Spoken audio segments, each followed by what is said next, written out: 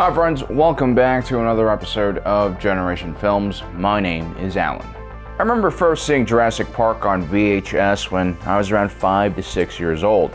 At the time, I was very optimistic about the possibility of seeing dinosaurs in zoos in the near future. But now, as a full-grown child, I still am pretty optimistic about my chances of seeing a real-life dinosaur, and perhaps even riding them into combat with former President Ronald Reagan, and of course, more importantly, we can finally have a real dinosaur barbecue. Hashtag dinosaur barbecue is full of lies. Now, a lot of the beliefs and opinions I hold are not actually substantiated by any type of scientific evidence or even anecdotal evidence. But since we have this YouTube channel, might as well try to science this whole bringing back extinct dinosaurs thing. Because here at Generation Films, we love answering questions you're not even asking. Now, obviously, the Jurassic Park movies, like most movies, stretch the truth quite a bit. For instance, those terrifying velociraptors that appear throughout the entire franchise in real life were actually only 3 feet tall and around 6 feet in length, thanks to its very long tail. Weighing in at around 20 to 30 pounds, they were closer in size to turkeys than the monstrous killing machines we saw in the movies. Doesn't mean that they weren't dangerous, of course. Even turkeys are pretty scary in the wild. But the good news is that velociraptors actually have hollow bird bones, which means they should be pretty easy to fight. Anyway, so how did the friendly scientists over at Jurassic Park figure out the whole bringing dinosaurs back to life thing? Well, it all starts with the eccentric capitalist John Hammond, who is obsessed with creating a park full of dinosaurs. Utilizing his vast resources, Hammond realizes he must find some dinosaur DNA. He needs the raw genetic code if he's going to be able to clone some of these ancient living things back to life. Jurassic Park came out in 1993, and cloning was kind of a big thing back then. When Dolly the sheep was cloned in 1996, everyone was going nuts and wondering when humans would be cloned next. I believe Dolly was even featured on the cover of Time magazine. Hammond finds his DNA in a mine called Manos de Dios, located in the Dominican Republic. These workers unearthed a fossil of a mosquito trapped within amber. Now, this can actually happen. You see, amber is a semi-precious material that forms when tree sap hardens. On occasion, an organism can be trapped within one of these amber stones. Now, in this case, the mosquito trapped in the amber had fed on several dinosaurs 100 million years ago. This meant that its blood might have had the DNA of several ancient dinosaurs stored within it. And that's the genetic material the scientists at Jurassic Park will use to create new dinosaurs. So, just how realistic is this? Well, according to scientists at the University of Manchester, not very realistic.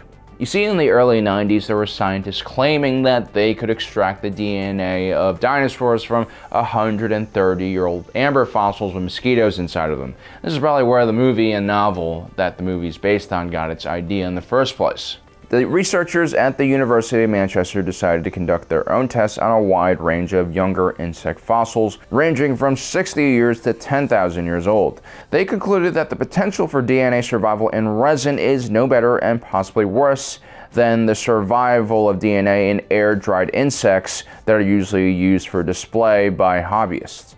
The scientists found out that amber only preserves the husk of the insects but not the soft tissue. This is why they found no trace of blood in any of the amber they took a look at. So while amber might not be able to preserve dinosaur DNA within an insect, that doesn't mean it's completely impossible to find dinosaur DNA today. A few years ago, scientists uncovered another mosquito fossil. This one was preserved in lake sediments, and traces of red pigment was found in its abdomen.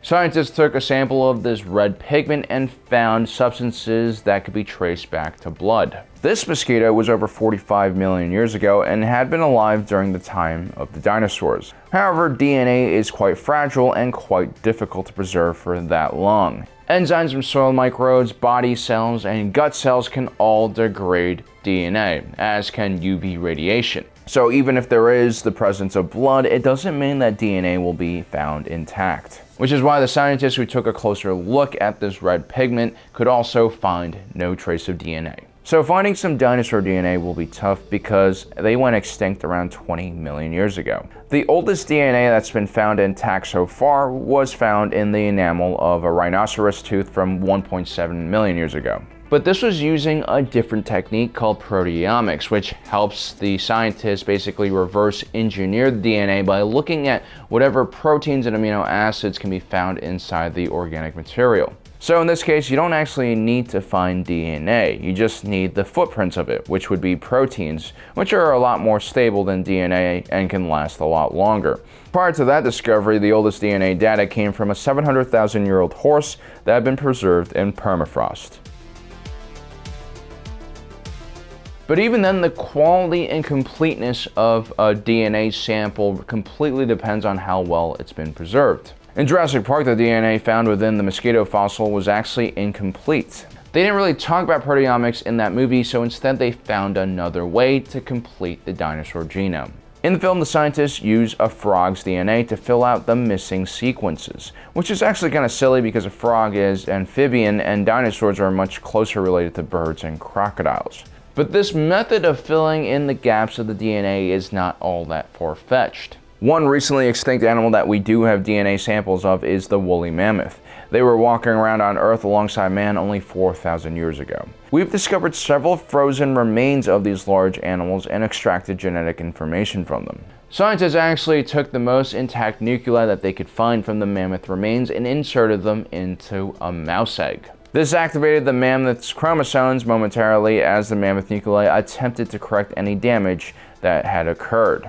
Unfortunately, the mammoth cell was not able to completely repair itself, probably because it was 26,000 years old, and therefore it never entered the cell division phase. In another experiment, mammoth DNA was taken and examined, and using gene editing techniques, scientists attempted to make those same alterations to an Asian elephant genome.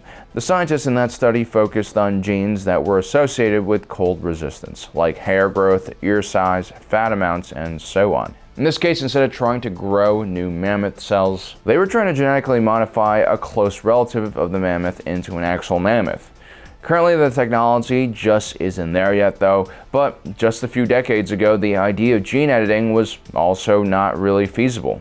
So who really knows what the future will have in store for us, but I gotta say it's both exhilarating and terrifying to think about. So one of the biggest hurdles we face in creating actual dinosaurs is whether we can find intact dinosaur DNA. Now, scientists have estimated that DNA can probably survive as long as 5 to 6 million years if preserved properly. Now, that's just a guess, but it does seem to make the likelihood of finding dinosaur DNA very slim. Of course, there are new methods like proteometrics, which could provide us with alternative pathways of finding a full intact dinosaur genome. Now, there is one other very long shot way that dinosaurs might once again walk on Earth, and none of us will probably be around to see it. Jamal Nassiri, a geneticist at Northampton University in the United Kingdom, says we should not rule out the possibility that dinosaurs will once again evolve into existence. This is because evolution is random and it doesn't necessarily always have to progress in a linear fashion. Since the building blocks for creating dinosaurs already exist, all it takes is the right conditions for them to reappear once again. So who knows, maybe in a few more million years, that chicken we all love eating and deep frying might grow back into a dinosaur and chase us around and try to eat us. Which brings us to another interesting thought. If we are to bring back a dinosaur in modern times, would it actually still be able to survive? Sure, Earth is still Earth, but the environment has greatly changed. Temperature, humidity, even oxygen levels are vastly different today when compared to 100 million years ago. Some people might also consider it unethical and cruel to bring a dinosaur back just for entertainment purposes like they do in the movie. Animals are genetically hardwired to exist and survive in certain environments. An ancient dinosaur might have serious problems adjusting to Earth today. More importantly, it takes around 5,000 unique animals to sustain a healthy population.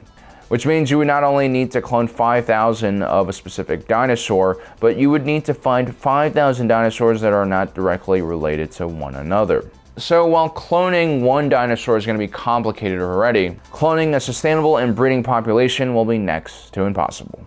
So there you have it, guys. That's our research on whether it's viable to actually clone DNAs back into existence. I don't think it is. I don't think the technology is there yet, and it's, again, going to be really hard to find intact dinosaur DNA. But let me know in the comment section below what you think. Also, don't forget to subscribe and hit that notification button down below. And as usual, thanks for joining us today. My name is Alan, reminding you that life is a movie, and you are the protagonist.